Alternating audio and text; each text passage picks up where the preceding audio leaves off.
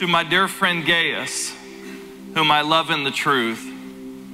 Dear friend, I pray that you may enjoy good health and all may go well with you, even as your soul is getting along well. It gave me great joy when some believers came and testified about your faithfulness to the truth, telling how you continue to walk in it. I have no greater joy than to hear that my children are walking in the truth. Dear friend, you are faithful in what you are doing for the brothers and sisters, even though they are strangers to you. They have told the church about your love. Please send them on their way in a manner that honors God. It was for the sake of the name that they went out, receiving no help from the pagans. We ought therefore to show hospitality to such people so that we may work together for the truth. I wrote to the church, but Diotrephes, who loves to be first, will not welcome us. So when I come, I will call attention to what he is doing, spreading malicious nonsense about us. Not satisfied with that, he even refuses to welcome other believers. He also stops those who want to do so and puts them out of the church. Dear friend, do not imitate what is evil, but what is good. Anyone who does what is good is from God. Anyone who does what is evil has not seen God. Demetrius, however, is spoken well of by everyone, and even by the truth itself. We also speak well of him, and you know that our testimony is true. I have much to write you, but I do not want to do so with pen and ink. I hope to see you soon. We will talk face to face. Peace to you. The friends here send their greetings. Greet the friends there by name. I want you to imagine you go home from church today and in your inbox is an email that in the subject it says, urgent from Jesus. And you humor yourself and you open it up realizing it's spam, but then you realize it's not spam, it's a letter. How would your life change if you got a communication from God directly to you, telling you some encouraging things that you're doing and some things that you should change? Lean over to the person right now and look at them and tell them that what is the number one thing that they need to hear from Jesus? Turn around, lean over to the person next to you. What do they need to hear from Jesus right now? Now, you can't see this at home, but people are actually throwing fists right now. They're hitting each other. The thing that you need to hear right now is something really only you know. But I just want you to imagine if there was such a letter in the Bible, how incredible it would be to challenge us here in the 21st century, and that's exactly what we have in the letter of 3 John. We are in the middle of this series where we're looking at John's letters, 1st, 2nd, and 3rd John. And John begins this letter and it says, the elder. And that's because it's the Greek word presbyteros, which meant the office of an elder or a leader. We have a few of them here at our church. I am one. They are equal to me. I report to our elders. We call them our leadership team. Our pastors also function as elders, though they don't have the title of our leadership team members. And so John is, if you can bring this map up here, John in the 1st century went from Israel over here to the city of Ephesus. And here in Ephesus, for the last 25 years of the 1st century, he was the only apostle left. Out of 12, they went down when Judas committed suicide. They had 11, and John was the only one left. And for the next 25 years, he essentially is the leader of this whole area. There are churches everywhere, and that also means that there are problems everywhere, theological problems, fighting, that sort of thing. And I don't know about you, did you watch the Olympics? One of my favorite things to watch during the entire Olympics, I didn't think I would like it. This guy, badminton. Badminton. This is Lin Dan from China. The guy is absolutely amazing. I'm watching badminton, and this guy is falling all over the place, diving. And immediately when I was watching badminton, I was like, I'm going to announce my candidacy for the 2026 France Paris Olympics. Because I'm thinking, how hard, honestly, could a sport be if in the middle of it you can call timeout and get 2 more bratwursts? Yeah, I want ketchup and a Diet Coke, right? How hard can that be? Well, this guy, look at this next picture. Man, he's diving everywhere, and this is exactly what the Apostle John is doing. Things are flying at him right and left. There are problems, there are theological problems, and John writes 1 John and copies it and sends it to all of these churches, but we have an actual letter. It's the only one of John in the entire New Testament. This letter that was written to a friend of his, and his name was Gaius. It says, the elder, referring to John, to my dear friend Gaius, whom I love in the truth. Now, I want to show you this map here. I just spent 2 weeks in June in Turkey, and someone asked, how was your vacation? I was like, oh my gosh, I spent 2 weeks in a bus. We would go to this mountain, and they would say, and here are more rocks. Anyway, so it was good to see it. It was good to see it, but John is here in Ephesus, and what is happening? It started with the Apostle Paul, who was in Ephesus for a couple years. It continued with John. John from Ephesus would send out missionaries all throughout this area. And I don't know if you've ever been to Central Turkey. Central Turkey is what we would call a redneck area. These are the people that were people on the movie Deliverance. And, you know, it's sort of like, you know, the old joke.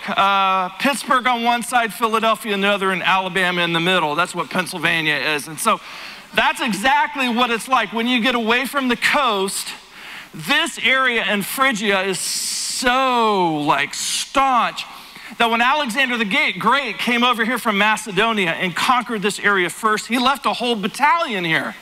These people were such troublemakers and so obstinate that when he went on and eventually died in India, he left an army here. Now, so the reason I bring this up is that John is sending out missionaries all throughout this area.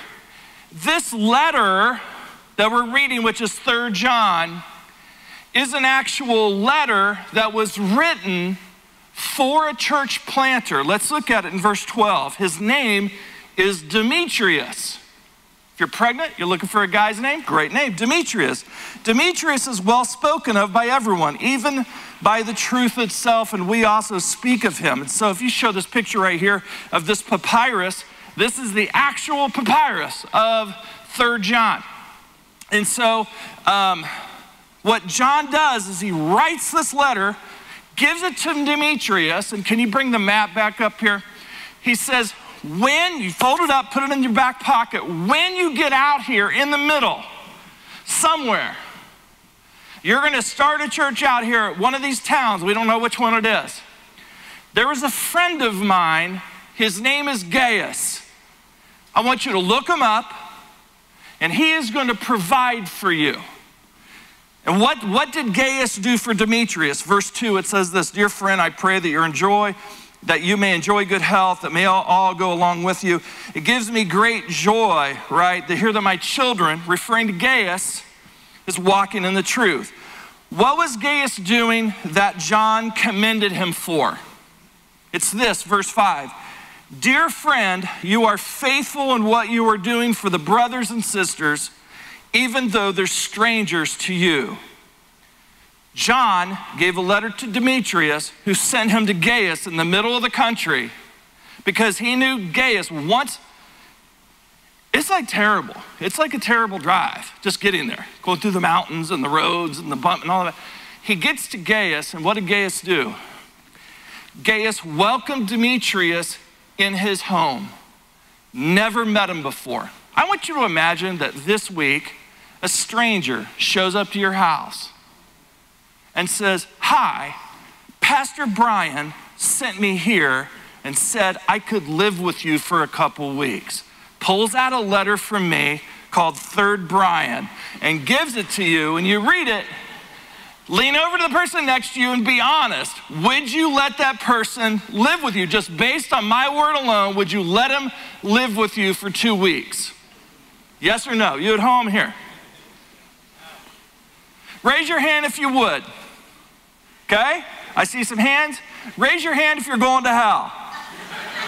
Right now, most of us would be like, no way, bro. I'm not going to do that. There's no way I'm going to do that. Well, this verse continues. He said, listen, dear friend, you're faithful in what you're doing for the brothers and sisters. Even though they're strangers to you, they have told. So people have come back from Gaius, the church planters that have gone out, lived with Gaius for a couple weeks, gone and planted a church, come back to Ephesus where John is.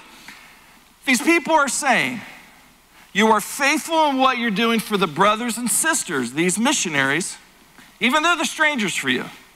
They have told the church about your love. Please send them on their way in a manner that honors God, and it's for the sake of the name, Jesus, that they went out from Ephesus and are receiving no help from the pagans. We ought therefore to show hospitality, and we're going to come back to that word, to such people so that we may work together for the truth. Now, the reason Gaius was so willing to do this is because the Apostle John remembered what Jesus told him, and John told Gaius what Jesus said, which was, in John 13:20, very truly I tell you, whoever accepts anyone I send accepts me, and whoever accepts me accepts the one who sent me. So can you bring the map up again? Well, so John's in Ephesus, sends Demetrius out to the middle of this area. It's rough. John has a person he had discipled named Gaius. Demetrius stays with Gaius for a couple weeks, goes on and plants a church with a bunch of rednecks who probably wanted to kill him because most of them died. News got back. He was incredibly thankful. Gaius gave Demetrius money, a house, maybe a donkey, food and money to last him for maybe 2 or 3 months. And he did this because Jesus told the disciples to go. And in this area, last time we checked, there are no Holiday Inn Expresses. Now, what does that have to mean with us? Everything. Because in this area, there was another guy. His name was Diotrephes. And he was like, I am not going to do what the Apostle John is asking because honestly, I'm not letting a stranger in my house, whether it's Brian Jones asking or whether it's Apostle of Jesus asking. Look at what it says, verse 9. I wrote to the church, but Diotrephes, who loves to be first. In the original Greek, it's one word. It's the Greek word first lover. Do you know anybody in your life that is a first lover? Their opinion is first and best. They want to be first in making the decisions. They're right. They want to control you. They want to lead. They're a first lover. That's what Diotrephes. And the way it came out in the church was, it says, who loves to be first will not welcome us. Who is us? These are the missionaries that are coming from John, from Ephesus, to plant churches all through that area. And they know in that area there is a church, but in that church is a guy named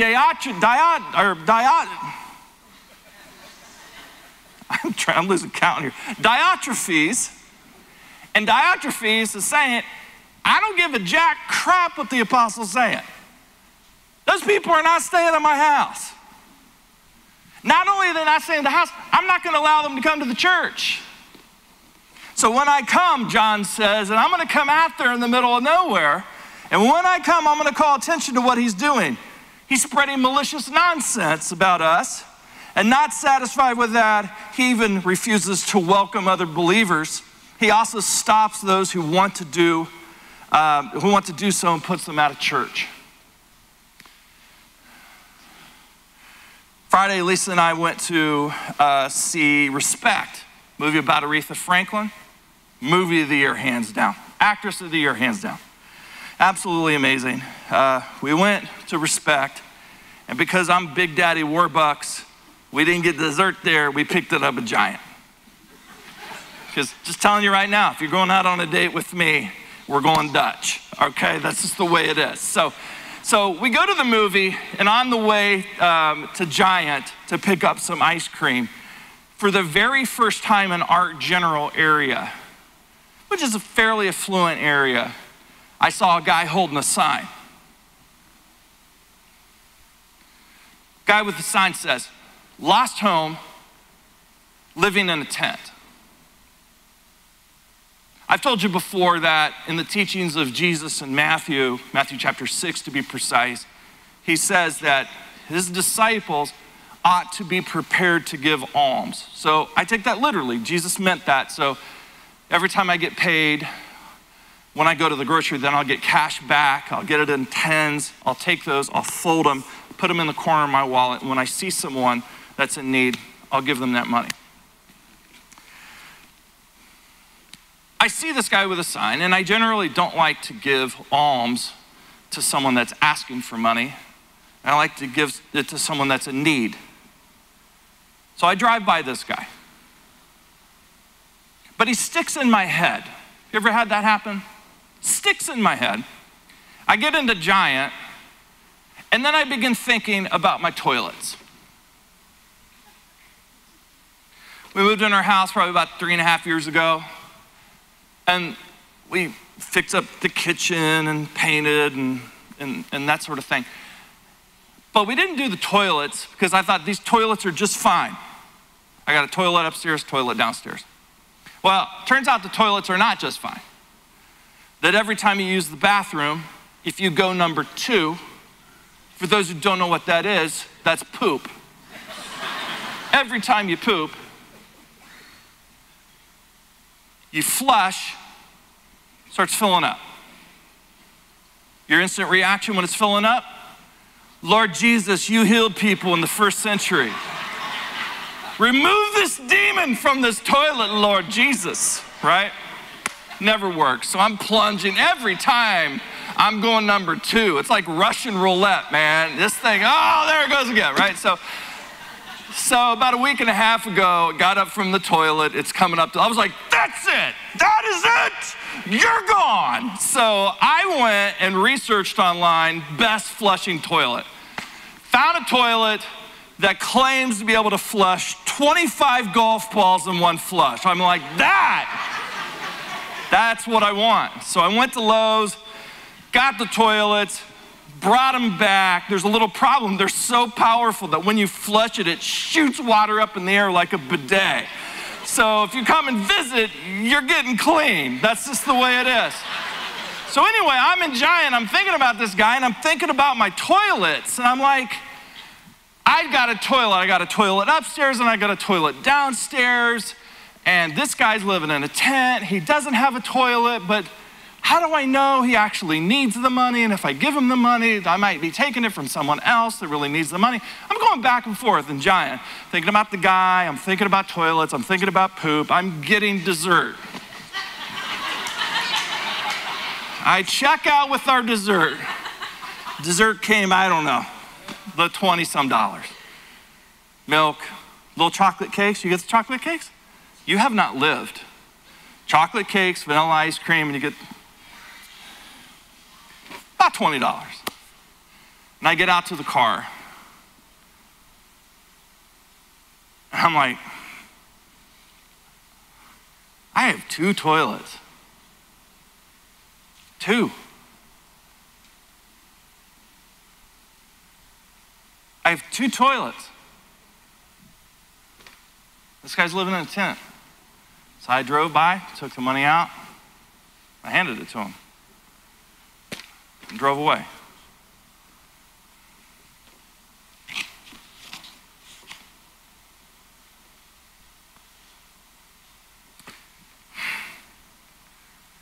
I, among everyone sort of looks at the teachings of Jesus and like, he didn't really mean that. I don't really need to do that and that sort of thing. And I just want to be the disciple of Jesus that starts living as if Jesus actually meant what he said. And the problem is, it's not that you and I are inherently like Diotrephes.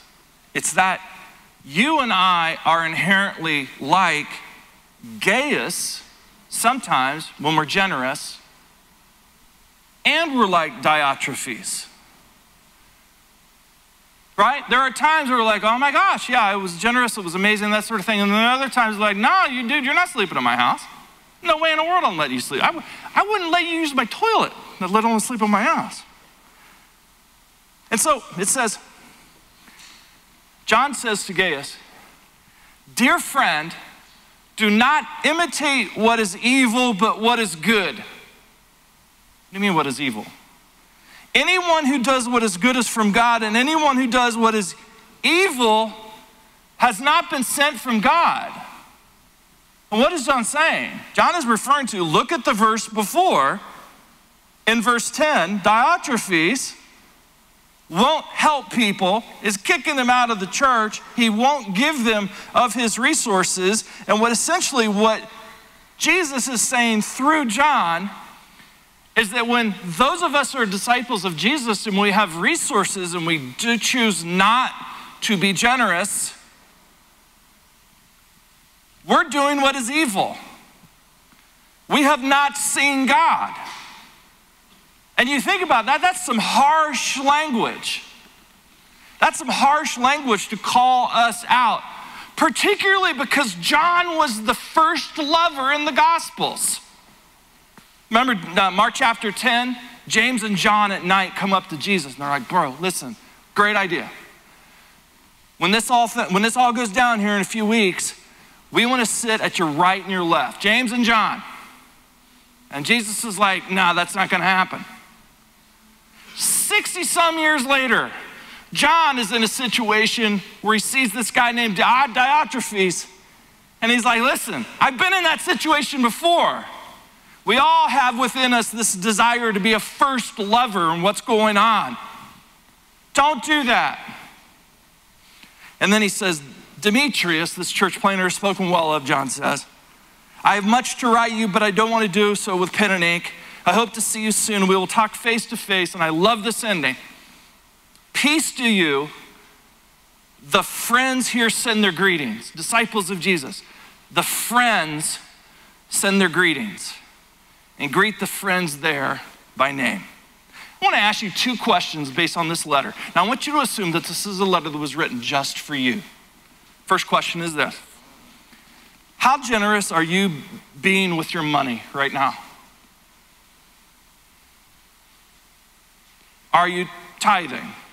Have you given anything in the last month? And just so you know, I don't check your giving. It's not like I'm seeing them down the, hold on, I got some work to do. Hold on, I don't know. I don't know what you give, I don't want to know. It's between you and God. But God knows and you know. And I hadn't planned to talk about money, but this is a letter about generosity and hospitality, so we need to ask ourselves, in the last 2 months, have you given to the poor and to the spread of the gospel by giving to CCV?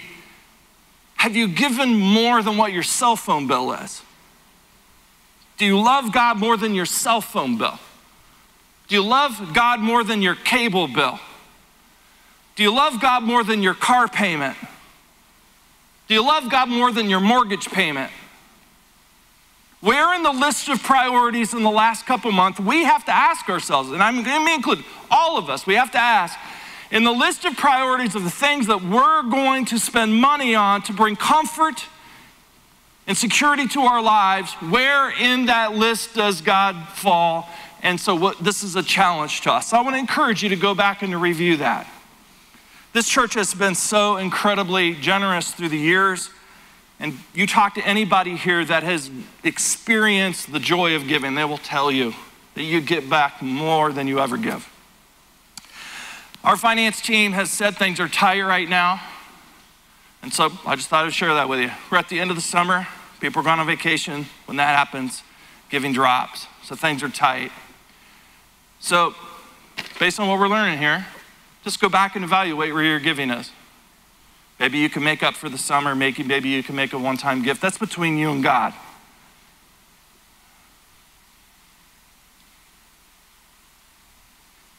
But I want us to start asking us to start living as if, like, Jesus actually meant this stuff. And what would happen if we started doing it? Here's the second question. How generous are you being with your home and your possessions? When was the last time you had someone over for a small group, for a discussion? Someone that was poor? Yeah, like, we have a few thousand people that are a part of CCV, right? Should there ever be in any situation someone that is homeless in this immediate area? The solution to homelessness is not get your act together. You have been lazy.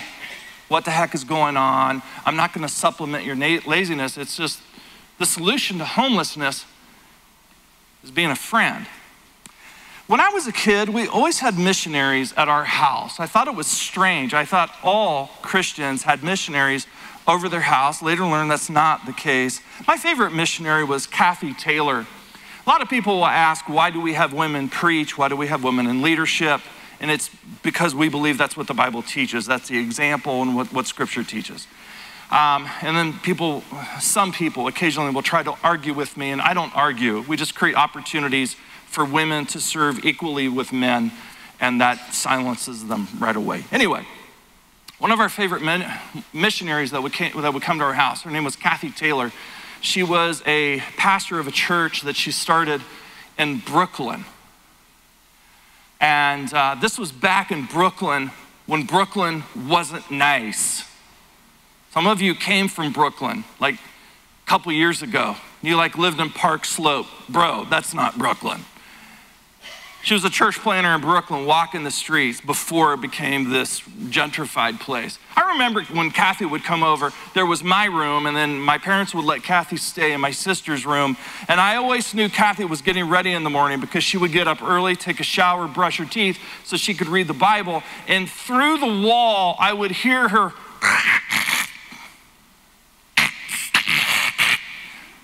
Like, what is that? I'm like, do women actually do that? Do women hawk loogies in the sink when they're brushing their teeth? And I'm like, oh my gosh, I'm gonna die. I'm gonna throw up right now. Please stop, dear God, stop her, strike her dead. And then she would put this perfume on that would just all-encompassing. You know when you meet a woman and it's like, honestly, I don't care what you think anymore. I'm going with 7 doses of this baby and you're gonna smell me 18 feet away. That was Kathy. And other than those two things, she was one of the greatest women in my life, other than my mother and other than my wife and my 2 sisters.